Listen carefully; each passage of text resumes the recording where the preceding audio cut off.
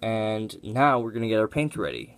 So, if you're doing a Red Hood, the colors that you will need. So, Red Hood, of course, there's red. We got right here. This is Mrpackham red. This is a very nice satin red. It's about this color. It's not exactly, but I also have a spray paint of that in that color. So, basically, that's what you're going to use for his hood and his face. Then, any silver depends on what you're using. Because if you're going to put black as the base, well, first you got to get your black.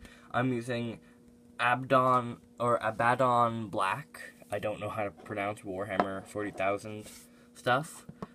Because I'm using the black as a base, I'm going to use a layer for silver of Ironbreaker. And I need white. So this is Ceramite white. And finally, there we go. I don't know how to pronounce this. Oh, and one last thing. Remember, these are very small, so I'd give it some agrath or shade, just to give it its own shadow and stuff like that. So, here's what we're gonna do. We're gonna get a small brush. I'll see if I can just find one around me. I should have been more prepared for this, but anyway, I do have my paint kit right next to me here, so I'm gonna get ready and I'll cut to when I'm all ready with painting. So welcome back. I just realized one extra thing. When looking at the Red Hood pictures, you can see that his bottom leg armor is slightly blue. So I'm adding in this blue right here. I don't know what color that looks like. Macrage blue. So, what you're going to do first, I got an assortment of brushes. Just move all your paint off to the side. And first, we're going to grab a red. Do not reassemble these characters until you do a clear coat. So yeah, shake up your paint. And now, we're just going to do a bit of various different coats. First, we're going to take our red. Do all of your first color first, and then move on. So you can see it's a lot lighter than it will actually end up. That's the color that it will be once it's done. So, just a second. Here we go. It's okay if you get paint on your hands. It is water paint, so not water paint, but it will come off with water. And Citadel dries pretty quickly. So I would suggest getting it done as fast as possible. Sorry, I'm out of frame here.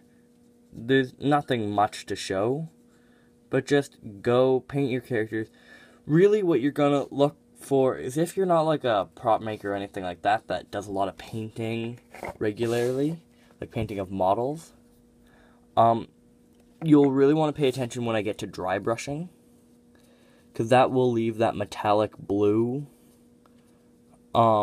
and silver. It will look like your paint is damaged and stuff like that. You'll really like it.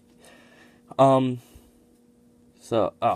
gotta switch to another brush. Now, I know you're told wash your brushes all the time. I am, but I do have a second to spare. So, there we go. One rough coat. Right there. Done. Okay. Put your characters to the side. Start by putting him right there. Wash your brushes. Wash any brush that won't be good for the next piece of scale. Now, the funny thing about Red Hood is it looks like the only next red piece is just the lining on his coat. Now, you can do the bat symbol. I did a very rough version. But yeah, you can do the bat symbol, but other than that, that's pretty much the red done. So I'm just going to go in there with the red and just paint onto the line. And the good thing about sculpting on to a higher area is that it means that you'll you have a raised canvas, meaning the paint will go better on there and you don't have to go with line work or anything. See, look at that. I just brushed that on top. The hard part will be down at the bottom.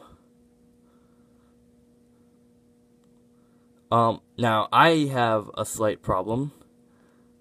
I have no gray Citadel paint because I only got the starter kit and a couple extra paints. So I do use Citadel a lot, but I just haven't used it. I haven't gone and bought it a lot because they can get pretty expensive. But I'm not knocking it in any way. That it is fantastic paint, and if I had all the money in the world, I'd buy every paint that they have. Well, actually, if I had all the money in the world, I'd buy their 167 paint kit, which is $900. So, I'm looking for an extra paintbrush. I'm really bad with keeping my paintbrushes clean, but they're just old paintbrushes.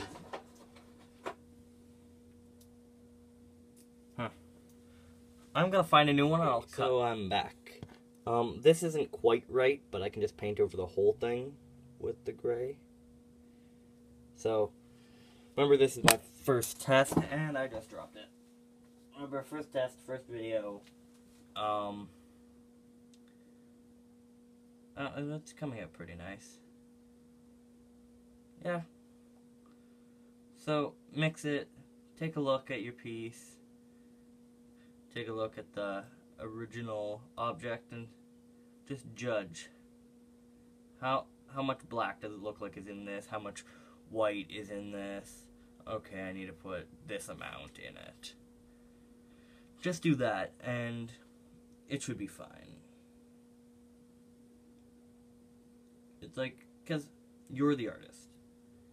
Because nothing can be exact.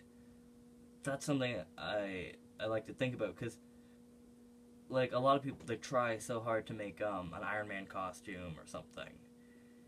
And you gotta think, like, I have to do this exactly.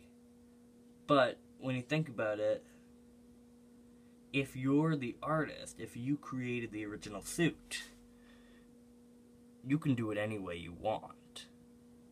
You can say, oh yeah, he's silver, he's gold here and he's red here. And then other people, once it's popular, other people have to go with that. So you can see it's not matching the other pieces, but as long as it looks close. So, I have that. Now, I believe the legs are dry, so we can move on to our dry brushing, which is my favorite part, because it makes stuff look so cool. Then we're going to put on our earth shade, and then we're going to spray paint it some clear coat onto it. And I'm going to do that off camera because I think everyone knows how to spray paint clear coat or sealant or whatever you use for your thing. I'm probably going to spray paint and then put a layer on. So, let's move on to dry brushing. Some of you probably don't know what that is. Dry brushing is when you take most of the paint off of your brush. So, just take some tissue or something, lay it out, take your paint, mix it up. I'm using the blue as my first. And so basically the way you're going to do this is basically we take most of the paint off. Oh, and also, the thing about dry brushing, even if it looks like most of it is off the brush, paint on some because it will look like most is off the brush when it's not. So you want it so that when you just go over, it leaves a little bit of blue. And remember to take more off with silver. So I did the same thing for Arkham Knight when I did his head, because you can see he has a blue HUD. Yeah. Really, you're the only one who will notice this. But I think that looks pretty sweet. You can't see it on here. I'll see if I can focus. But you can, once you do it, you can see it will go into the cracks and it will leave a blue highlight everywhere. But I want mine to be more defined, more comic styled. So I'm just going to take a little more and take a little less off my brush now. And go over it again. It's that simple. So yeah, you want it to be so when you go back and forth with the brush, that it just leaves a dusting of paint on there.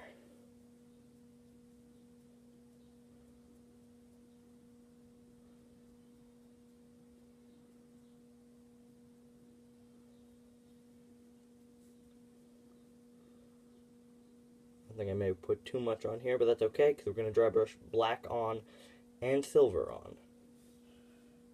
You probably can't see that, but that's actually blue on there. I'm sorry, I'm using my iPad for this. I will get a better camera. Okay, so I'm just going to do this one leg and do the rest on my own for the dry brushing. And because the legs are two pieces, I'm just going to tell you how to do the rest. Okay, so you've dry brushed your blue in there. It's good. We're going to take our silver and then our black. So, grab your silver, shake it up, take the paint, take some off. So, you can see this is what the dry brushing was like onto my tissue. So, I'm going to do that same thing until it's just a dusting of silver, and you really want it to be light for this. So it looks like it's metal, but it's also not.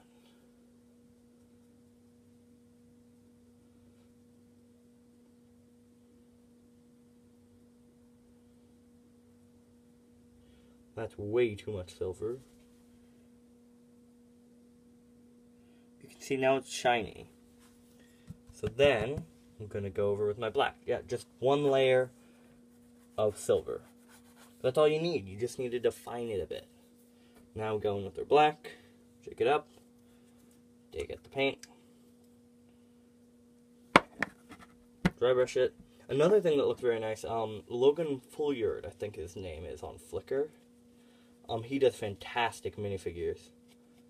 If you ever check out his stuff, you'll notice that if he ever has armor on his figures, what he does is he dry brushes either white or silver on. So then it gives it some definition. Okay, so now I'm dry brushing my black on. And if you ever do like a Warhammer 40,000, I'm doing some of it this summer, using my new techniques that I learned, it can end up looking really nice. You can see it's shiny, it's blue. You can't see it, I'm looking through the camera, but that's the basic idea. Now we're just going to move on to painting on our gold, and then that is the end of this series.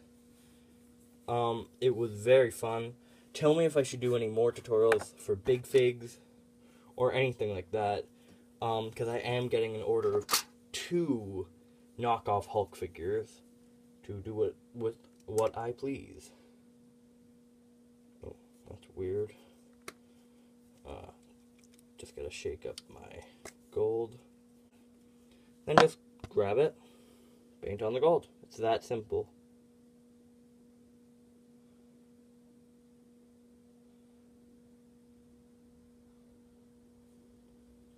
Yep, no techniques, no tricks. Just do that. Take it off, paint on your black. So, that was it for this series. I'm going to do one more video for this week, which is going to be on prop making, because I love these two hobbies, painting and prop making. They're very fun to do. And it has something to do with this. That's just a sneak preview. I'll show you a better one in the final video. And it is related to Arkham Knight. And I believe any Arkham Knight fans will like it. So, this was a good video, I believe. So, I'll see you next time. I'm Mrpackham from Voltage Gaming. Voltage Extra. Like, comment, and subscribe.